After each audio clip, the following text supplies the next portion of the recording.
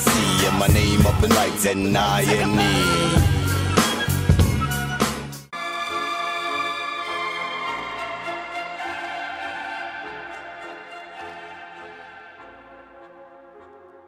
What's up, YouTube? Ninetoes here, and today I'm going to give you a behind-the-scenes look on what does it take to record your PlayStation 3 gameplay if you're using an Apple Macintosh. I'm a fanboy myself, been using Apple products for many years. A lot of the information that is out there is a little more geared towards the Windows guys, so us Macintosh folks are kind of left in the wind a little bit, if you will. The purpose of this video is to kind of give you some hints, tips, and tricks on what is needed in order to capture your own gameplay, edit it, and then be able to upload it to sites like YouTube here, so that you can obviously share your videos with an audience. First and foremost, you're going to need the Hauppauge HD PVR. This piece of equipment here is what is going to record your gameplay. However, it is going to require a computer, in other words, obviously your Mac, in order to actually record it. It does not feature an internal hard drive for it to, record your capture. With that said, you're also going to need an additional piece of software that is not included in the box for us Mac guys. So I'm using the HD PVR capture software that Hauppauge support site recommends, and you're going to see here I'm using it live, as a matter of fact, right before you. My settings are to the max. You're also going to see that I'm using the Toslink digital optical audio link as well too.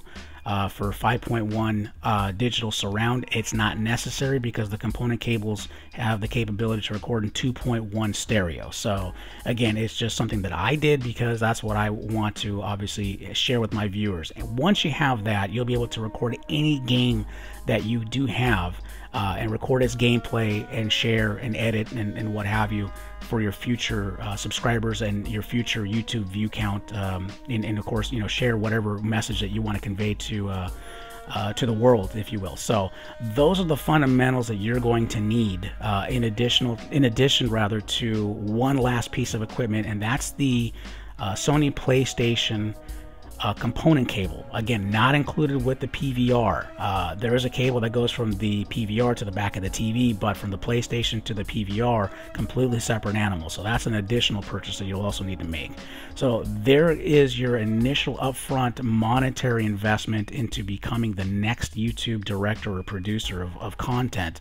And these are the items that it'll take. It's going to take a little bit of money, but now let's flip over to the other side of the coin, where it's going to also now require you time, because once you have captured all of this, you're going to now need to edit your feature video as well too.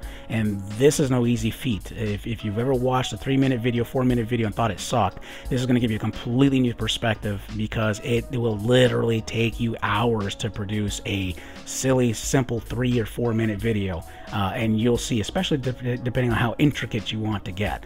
Now this is where I'm going to have to kind of leave you on your own, because editing is a completely different beast. There is a hard and a fast rule to certain aspects of it. Flip side of the coin is the majority of it, you got to remember, is an artistry. It's like a palette. You have to paint a picture, and you have to be able to have the skill and the knowledge, if you will, to be able to sort a timeline and convey your message or your video to your future audience. So with that said, you can use iMovie, especially if you're using Snow Leopard or Lion.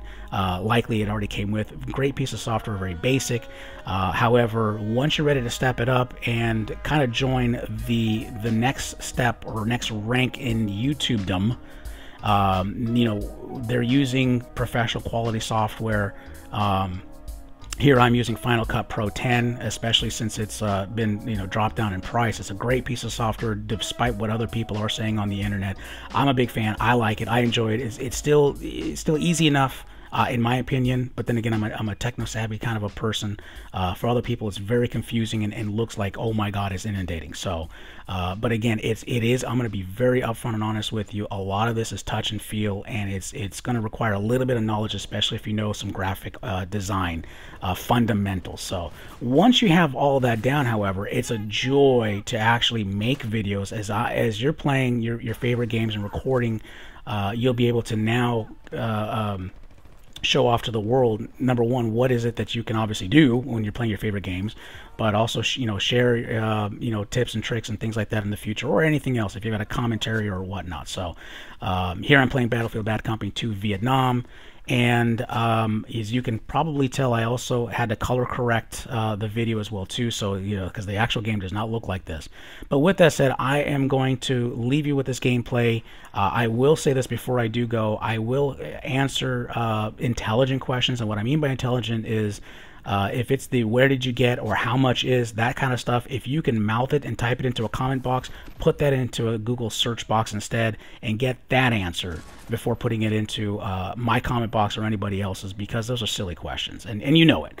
But if they're intelligent, I can help to an extent. I'm not the shell answer guy. I'm not a technical support, but I will aid and assist on some very basic stuff. So hope this inspired you. Hope this video was helpful to any one of you, and to any future YouTube producers looking forward to maybe seeing your videos in the future. And please give it a thumbs up, and I'll see you around next time, guys. Thanks for watching.